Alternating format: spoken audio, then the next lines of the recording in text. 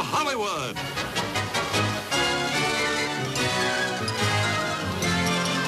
The Jack Benny Program.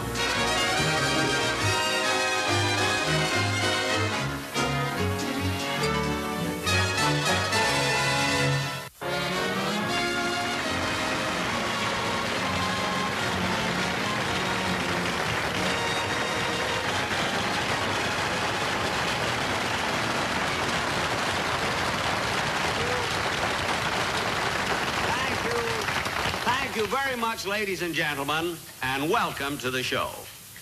Now, tonight, I'm devoting the entire program to something that I like to do, once or twice during the year, you see.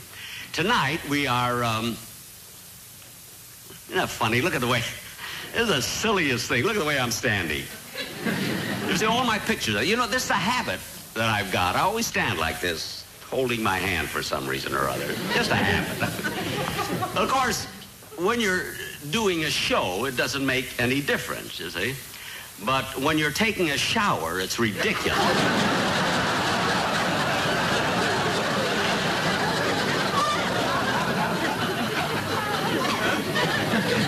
That's the silliest thing I'll say tonight. But I have so many habits that I've been trying to get rid of. Like, for instance, every morning at 6 o'clock in the morning, this is the truth, every morning I wake up at 6 o'clock, not 5 after 6 or 10 o'clock.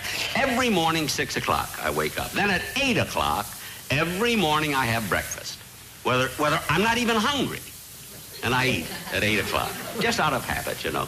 Then every morning at 10 o'clock, I go to the bank. You know. One habit I don't want to get rid of. And now to get on with the show, would you open the curtains, please? Now, as I said before, tonight we are going to devote this half hour to giving new talent a chance to be seen. And my producer tells me we have a lot of deserving amateurs waiting to come on. I haven't seen them yet, waiting to come on, and he thinks they really should have this opportunity. And then when you have seen them all, I'm going to ask you to indicate by your applause which one of the acts you like best. See? So, O'Don, you bring out the first contestant.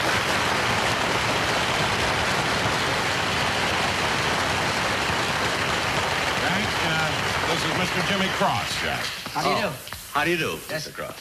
Now, Mr. Cross, I see by this card here that you're a dancer. Yes, sir. I've been interested in dancing ever since I was a kid.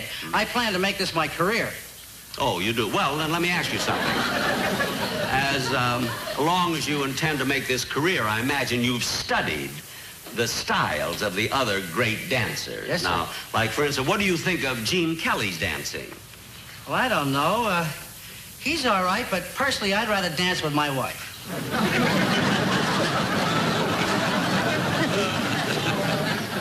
Your wife? Of course, Gene Kelly's a little better looking. Well, I don't know. I've never met your wife. You know? Gee, I wish I could say that. Well, listen, we're not here to discuss your domestic problems, see? So let's have your dance. All right. Would you hold these for me, please? Shoes? And my socks.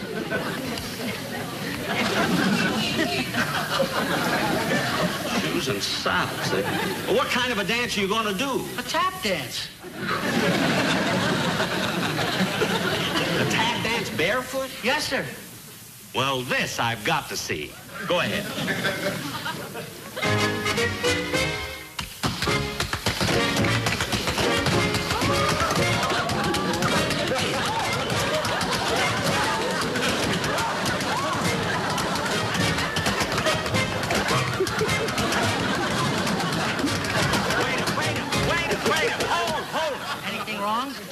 This is amazing. You're barefoot, and I could hear all the taps like they were metal. How do you do that? Well, you see, I have a condition called pedipharasitis.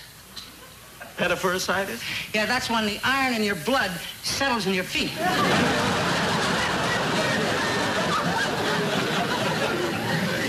The iron settles in your feet, huh? It runs in my family. My brother's got the same thing. Oh, is he a dancer? No, he's in the Navy. They're using him as an anchor.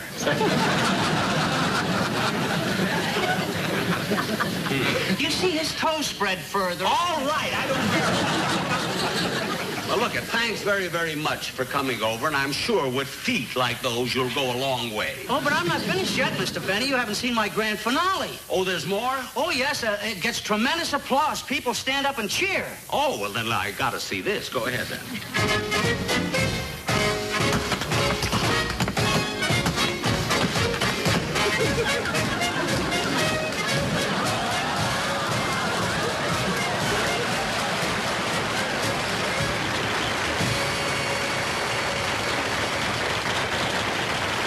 You know, he must have been laying off a long time, because his lining only has 48 stars. Well, let's get to the next contestant. Don, will you give him these shoes before he scratches up the floor? And bring out the next contestant. I'll be very happy. Okay. Will you come out, please?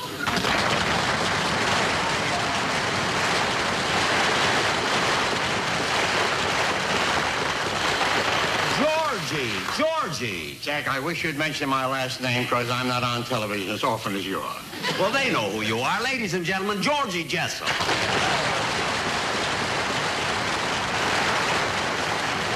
Well, Georgie, what are you doing here? You're not an amateur. I should say I'm not, but I have brought you a nephew of mine. A nephew? A nephew of mine who is a great virtuoso of the tuba. That's a musical instrument. And this boy is just wonderful. He's young. He has that sweetness of youth. And he flings out his unafraidness into the sky of entertainment, fearing nothing, knowing no hisses, knowing only the charm of wild applause. Youth with its roseate velvet skin. Youth that cancels 1,000 lies. Georgie. Well, Jack, another way, you got a real hot kid for you. Your nephew, has he really got a lot of talent? Has he got talent? Jack, if he'd have been born 50 years ago today, he could have been me. Well, you still haven't answered my question. But tell me, you mean this kid really plays, he really has talent? He plays beautifully. Now, I've been in show business long enough to know what things are good. Yeah. Of course, I'm not in the show business any longer, actually. As you know, I've devoted the energies of mine for the last decade to making speeches throughout the United States and all over. I understand. For various good causes. And then, of course, as I'm sure you know, I deliver a great many funeral eulogies. And, Jack, you don't look too well. I feel fine. Well, I can't win them all. This kid is really something. Really he is. Well, let's hear him. Bring on. Seymour.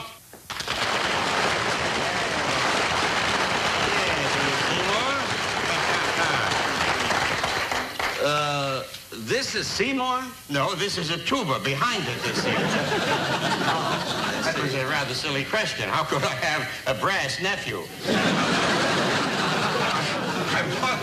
I want you to know that this is Jack Benny, Seymour. Now, don't bow, because we'll have trouble getting you up again. Now, how long has he been playing this thing? How long been playing? Since he was a tiny baby. A baby? Yeah, he went from the bottle to the tuba. Now, look, Seymour, I want you to play, and by the way, he's going to give you his rendition of Asleep in the Deep. And I want to tell you something, Jack. He hits a low C lower than the lowest C that you ever saw. When you see this kid? Well, go. He's handsome. I'll show him to you later. Oh.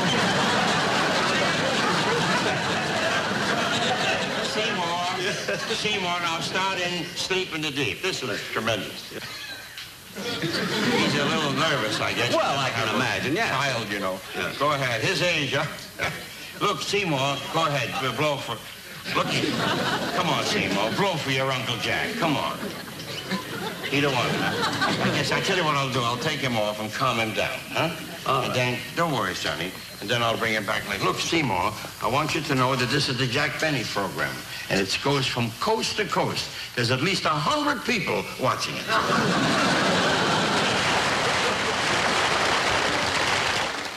Now, ladies and gentlemen, while we're waiting for Jessel to get his nephew ready for this, he's probably nervous, I can understand that. We'll have our next contestant, John.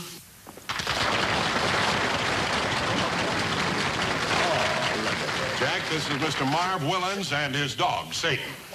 Oh, well, how do you do? How do you do, Mr. Benny? Well, what a beautiful, beautiful dog. What a big dog. I bet he could jump a mile, huh? Well, he is in pretty good shape.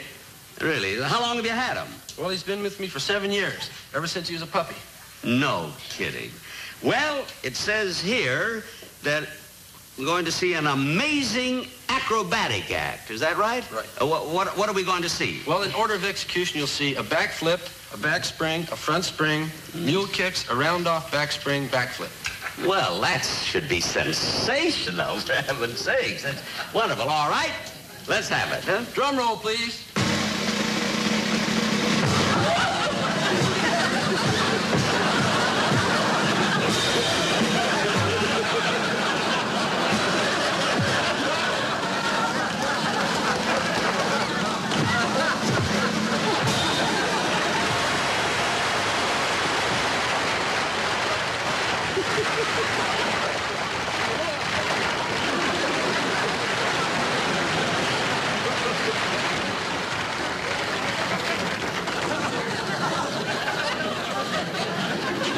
Come back here, you and Satan. Yes, sir. Well, what about the dog? What does he do? Nothing. Well, then why did you bring him here? He's afraid to stay home alone.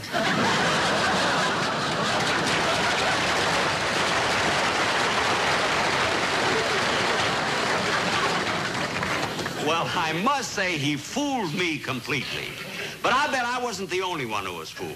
Now, how many of you in the audience really thought the dog was going to do something? Raise your hands.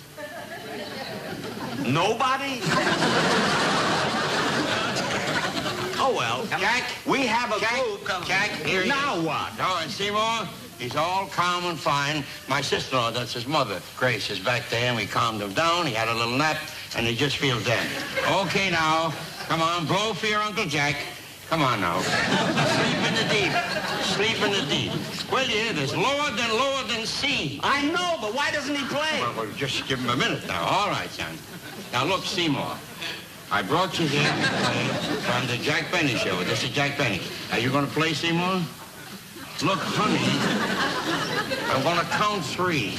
And if you don't blow something out of that thing, I'm going to give you such a rap in the puss that you never knocked your life before. Frighten the boy, you're making a wreck out I'm of not him. making a wreck. You told me you wanted to get him on the Benny show, right? I got him on. Here he comes down. I got him a haircut, a new suit, and he doesn't want to play. That's all. I say play something. Look, Georgie, if he doesn't want to play, he doesn't have to. Oh, he doesn't have to? What should he do? Take his shoes off and do a buck dance? You play. People are watching, my friends, and this is all embarrassing to me. Look, Georgie, if You shut up. Who needs you? I'll show you how to handle children. You gotta be gentle. Look, Seymour, you'd make Mumsy very happy if you'd play the tuba for all these nice people. Seymour, there's nothing to be afraid of. Just once for Mumsy. Oh. Player, I'll jam that plumbing down your throat. Grace, this is gentle what you're doing with him? If he doesn't want to play, he doesn't have to. Oh, yeah, it's a matter of principle now. But I got a show. Come on, come on. You need a little more talking to. You'll come to. We shall return. You know, I thought Jessel was wrong when he said I only had 100 viewers. Now I think he's right.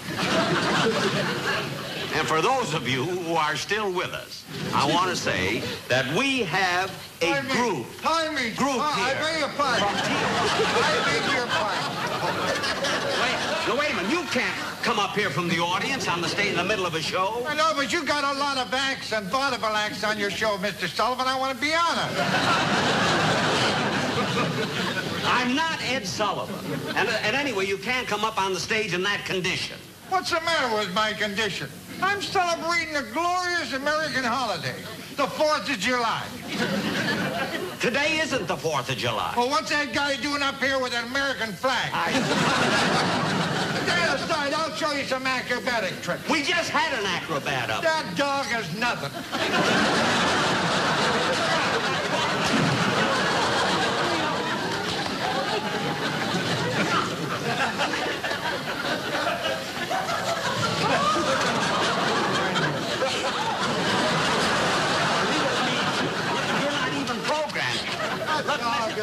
Get out of my way. You're not programmed. Look at fella, you're not programmed on this show at all. Just a minute. I know what I'm doing. Leave me alone. That dog is You can't watch the audience, you know.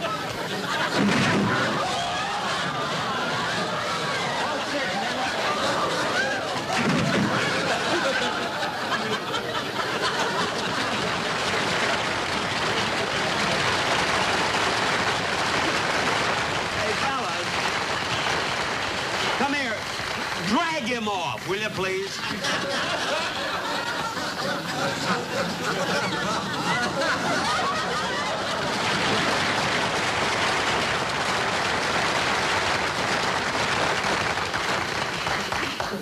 He may be an amateur acrobat, but I know he's a professional drunk. And now, ladies and gentlemen, This thing, if it's the last thing I do, that I didn't expect at all. Now, I would like to present this group that came all the way from south of the border. They call themselves the Tijuana Troubadours.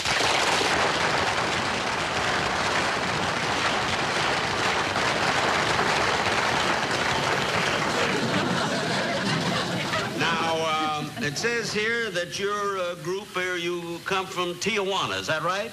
Sí. And you, evidently are the spokesman for the group? Sí. That means, of course, you're their leader. Sí. Now, what is your name? Sorry. Sai? Sí.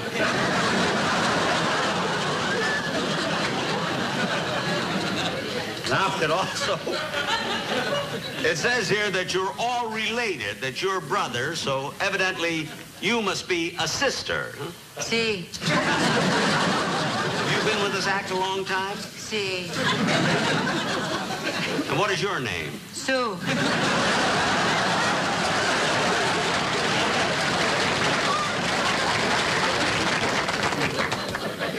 Sue? Sí.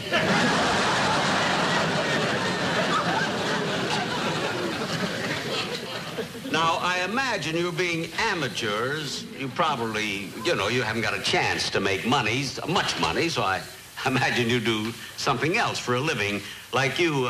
What do you do for a living, Sue? So. So? Sí.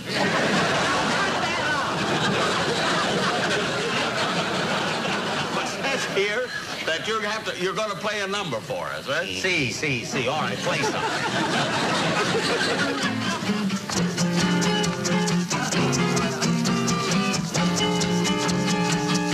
Siempre que te pregunto qué, cuándo, cómo y dónde, tú siempre me respondes, quizás. Así pasan los días y yo desesperado y tú contestando, quizás. Estás perdiendo el tiempo. Wait a minute, hold it. I want to ask you something. I've heard this song so many times, and those words, quizás. Now, what does quizás mean? Perhaps. Quizás means perhaps? I think. You think, huh? Sí. Oh! Perdiendo el tiempo pensando por lo que tú más quieras. ¿Hasta cuándo? Así pasan los días y yo desesperado y tú contestando, quizás.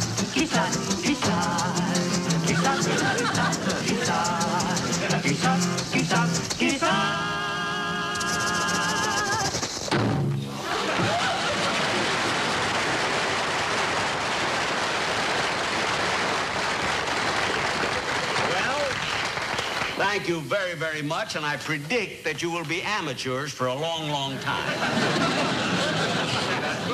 Now, I want to also thank you for coming all the way here to do your act for nothing. Free? See. Jack Benny Barato. That means cheapskate. Jack Benny Viejo Barato. That means old cheapskate.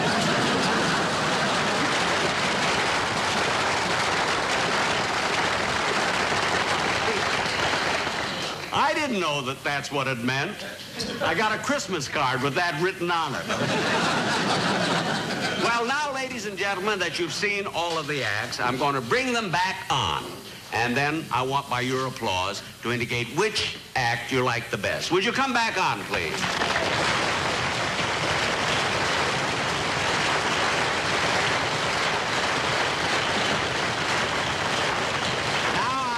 I'll put my hand over his head. All right, Jack, I got it. Oh. All right, well, he's all... But, George, it's too late. We haven't got time You'll now. see what happens now. He'll kill him. And now, Sleep in the Deep, as performed by Seymour Penavesi, my nephew. Go ahead. Now he's trying. What's happened? Something must be stuck, Jack. Let's see. What is there?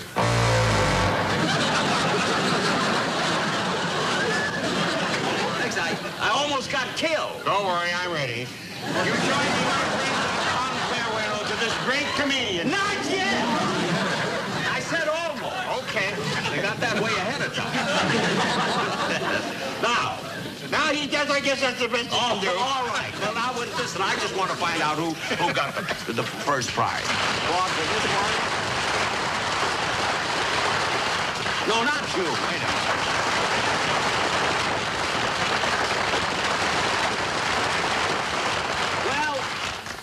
It was pretty close, but I just think... a minute. What about put your hand over my nephew's head and the tuba? Well, why? You only played one note. That's right. One note isn't much entertainment. I'll make up for it. Ah, Swanee, how I love you, how I love you. We don't want...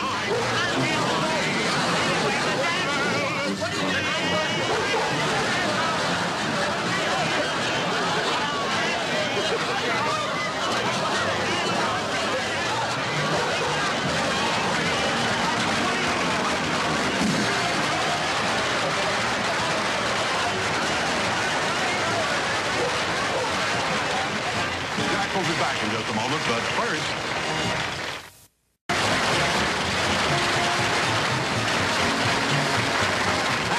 Thank you very, very much, ladies and gentlemen. I'm sure you're all wondering why I would do a show like this kind of a show, to give amateurs a chance. Now, I know some people think it's because I don't have to pay them. Well, that's not the only reason. I like to do these kind of shows. Now, ladies and gentlemen, may I present again my guest star, Georgie Jessel. Thank you. I know that, Jack, with your modesty, you haven't said the reason why you do these things, because Jack got his first start as an amateur. In the early 20s, he had to appear as an amateur in Chicago.